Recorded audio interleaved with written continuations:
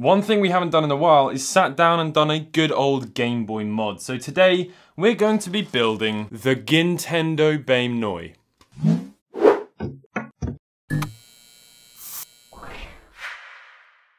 So the Gintendo Bame Noy, all this is just a shell, and this will actually be available to buy on Retro Modding. This video is not sponsored, but I will get a little bit of commission each time someone buys one. So it's literally just the Nintendo Game Boy logo that has been moved about and made incredibly annoying, because Gintendo Bame Noy makes no sense at all. Not even one of those is a word. So I love it. I think it's absolutely fantastic. Massive thank you to Gary at Retro Modding specifically for doing this, but I thought this would be a great idea to take a look at the brand new IPS screen. This is the V3 edition, so there's a few changes. There's a couple of things that we're going to be using that are sort of new.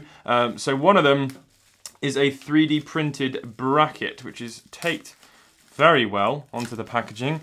So this 3D printed bracket supposedly is going to help us with this entire process. If you remember correctly, when I did the first Ultimate Game Boy build, the IPS screen that was used, you had to reverse some of the traces because one of the grayscale gradients had reversed. So that was annoying. That meant that you had to be quite specialist to actually install that. The other thing as well is that the pre-built kit from Retro Modding was misaligned, and that was not down to Retro Modding. What that was down to was the misalignment of these little groove sort of cut out through holes here, which lines up with the back of the IPS screen, and you're meant to just stick it in there and the whole thing will be centered, but that didn't actually happen. So this is a new revision. I'm very excited to see how well it performs. All of the prices and everything will be in the description. Yeah, without any further ado, let's get into it. So for this, we're obviously going to need a Game Boy. This one is working absolutely fine. It's got one vertical line, but I will literally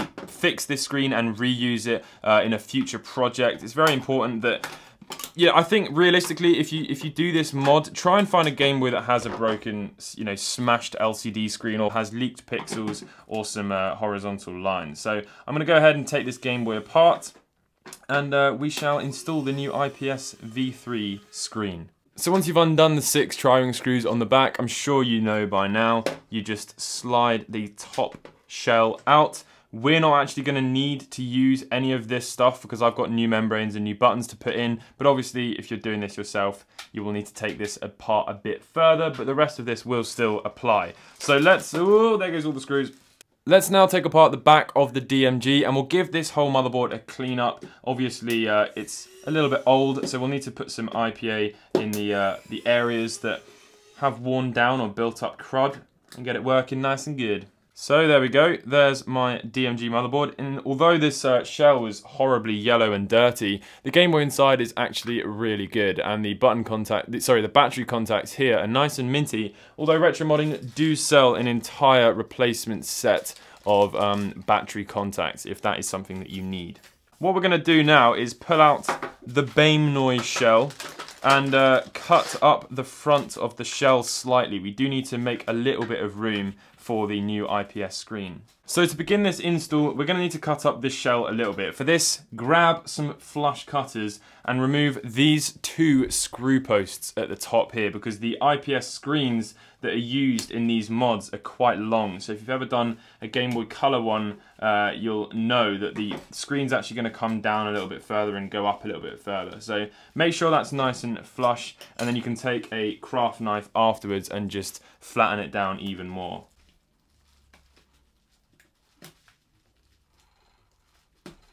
So what we shall do now is grab the new IPS screen. So here it is inside of this anti-static bag. So there's the actual IPS panel itself. Very similar to all of the other ones that we've seen before. Obviously far longer than it needs to be, but this is just the cheapest way they're going to do it. This ribbon cable here is going to go into the back of the front PCB and then into the DMG's power board below. And then this is the actual, I think this is the driver board for the LCD itself. So that's going to plug into the back of this. That's going to go into here. It's all very self-explanatory. So let us take all of these new parts and see quite how easily it fits together with this 3D printed bracket. So presumably we put this in here. I haven't actually followed any tutorial or read this up. I'm just gonna guess it. Great idea. So that's clearly gonna go into there. You've got this little cutout here for where that ribbon cable is gonna fold down. But I'm fairly certain, oh, that's actually kind of clicked into place. That's very nice. Yeah, it has. It's got a little lip on the front of that 3D print piece. That's very good. So this, I think, is probably gonna slide into there. Let's take the IPS screen and shove that in there. That sort of clips in and holds everything into place. Look at that. That is a lovely little module. And then we're gonna fold this ribbon cable over into this little brick connector. Let's make sure that's going in properly. There we go. Nice little click into place. And then, presumably, we set this whole piece down. We need to trim this little piece here. Let's go ahead and do that. Again, I'm not following any instruction. I'm just learning on the job. Oh, yeah. Look at that. That's gone right in. Absolutely beautiful. Look at that. And presumably, that's going to be perfectly centered. So that is a lovely little thing. Really good job on the printing of that. Okay, so after that, we are going to fold this over. No, like that. And then into... So before we attach the screen into this little thing, what we need to do is set the buttons down. So I thought what would be really annoying for the Gintendo Bame Noy was if we were to swap it round so that the D-pad was the burgundy sort of maroony, I don't know what even colour that is, and then the action buttons were black as opposed to the original, whoops, where the D-pad is black and these buttons are the red sort of colour. So let's do that and see what it looks like. I'm sure it's going to be fine. I just think it's kind of funny and annoying. One thing I'm noticing is that this doesn't come with a speaker. So you are actually going to need to desolder your old speaker or buy a new one and solder it in, which is going to put quite a lot of people off because I know people don't want to solder. Plus, if you don't have the stuff, it's just going to increase the price quite a lot. So yeah, that is one thing definitely to take note of. We're going to do that now. So desoldering the speaker is very simple. I'm going to be using my TS80 to do this, which is the brother to my ES120. God, all these crazy names. It's literally just these two pads right here. And if you're looking to do this mod and you're put off by desoldering two wires, you need to give it a go because you're never going to learn if you don't do it, and it's a very simple thing to do. So once you've done that, let's give this speaker a little clean. In fact, no, let's put it in here first and then we can turn the scary soldering iron off. So it's very simple. We're just going to take these two wires and thread them through these two holes. And then add some solder to the pad. Very easy. Right, now let's give the speaker a clean because obviously the speaker needs holes in the shell for the sound to travel out, but then leaving a hole in a shell is going to inevitably get dust and dirt and stuff inside. So let's give this a little wipe. So now we're going to take the front shell, we're going to plug this ribbon cable in, which I believe is blue side up. Make sure that's in all the way down, and then close the little black latch over. And then we've got this little rubber thing, which is... And then we just need to put the shell in and make sure that everything closes down properly. And that's it. It's as easy as that. No way. Right, let's put all these screws in and then we can test to make sure that this is all working properly. So we're going to take this short little ribbon cable and just whack it in there. And then this side goes pins up into the front piece. That is not easy. That is a nasty job, that. Okay, everything is in, so let's go ahead and see if it turns on. Hey! Look at that, and that is perfectly aligned. Speaker works perfectly, perfectly aligned screen. All of this is working, lovely. Oh, yes. Look at this. So a couple of things I need to do before we put it back together. I'm going to take this apart and peel off the protective film from the screen. I'm going to swap over the metal cartridge shield in the back here into our new shell, and then move the battery contacts over as well, and then I'll just reassemble it.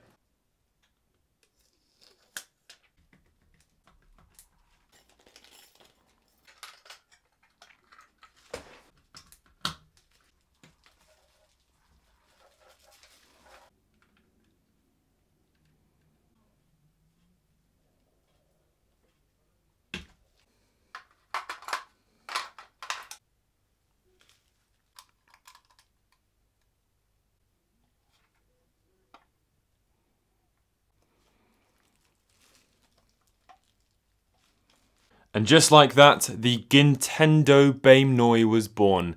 I really like how the maroon button is now the D-pad and then these are black, because it really, from a distance, doesn't look too dissimilar. It just looks like a standard Game Boy. But then you look up close and you're like, hang on, why are these black? What is this? What is a Gintendo Bame? It's really not that funny.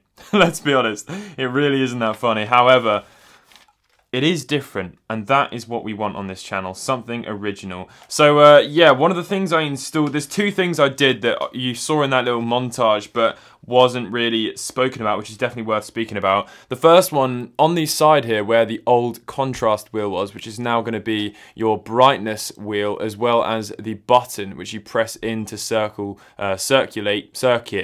one of those words, through the different sort of colours and colour palettes and all the rest of it on your screen. So you're going to need to shave off that piece of plastic, as you saw. And then the other thing I did as well, which is really optional, is I fitted a light leak sort of bezel piece around the inside, 3D printed, available on Retro Modding. So I'll leave everything about Retro Modding, as I said, about the prices, the links in the description below. Their shells are exceptionally high quality. This feels amazing. I'm a massive, massive fan of Retro Modding, and I've never received a penny from them in payment. I just like what they do, and they've put in a lot of work for me, so thank you to them. So yeah, one thing left to do. Let's play a little bit of Tetris. Yeah, you can go through the different colours there. There's your original black and white. You've got a sort of a pink and yellow colour palette, and then a sort of a lilac-y one. Green, red, yellow, purple, and then back to where you were before. And honestly, the results really are phenomenal. That you can see for yourselves. They are exceptional. The quality is gorgeous. So yeah, very, very cool little mod. Our speaker works great. Very simple to do. All we had to do was one small bit of soldering, which was just those two speaker wires. Really not that difficult, you know. I would strongly advise, if you've never done any soldering before, give it a try with this mod, because chances are you're going to get it absolutely perfect first time round. So yeah, I really hope you've enjoyed this little video. I just felt like I hadn't done a mod on the channel in a while, and you know, this sort of funny shell gave me a perfect excuse to crack out the soldering iron and the screwdriver and give it a go. So hopefully you've enjoyed. I certainly have. The results on this are beautiful. The only thing I can say is, because obviously these screens require that whole new front board, it does sort of take away the originality feeling of a Game Boy, and you really do feel like you're playing on more of a modern thing, but that's not necessarily a problem. You know, there's nothing stopping you from having a perfect example. There's nothing stopping you from having a perfect example of a Game Boy which is unmodded, and then a modded one that you actually play on to be a little bit more practical. But I really hope you've all enjoyed this video. If you did, leave a like, I'd really appreciate it, and I'll catch you all in the next one. Goodbye.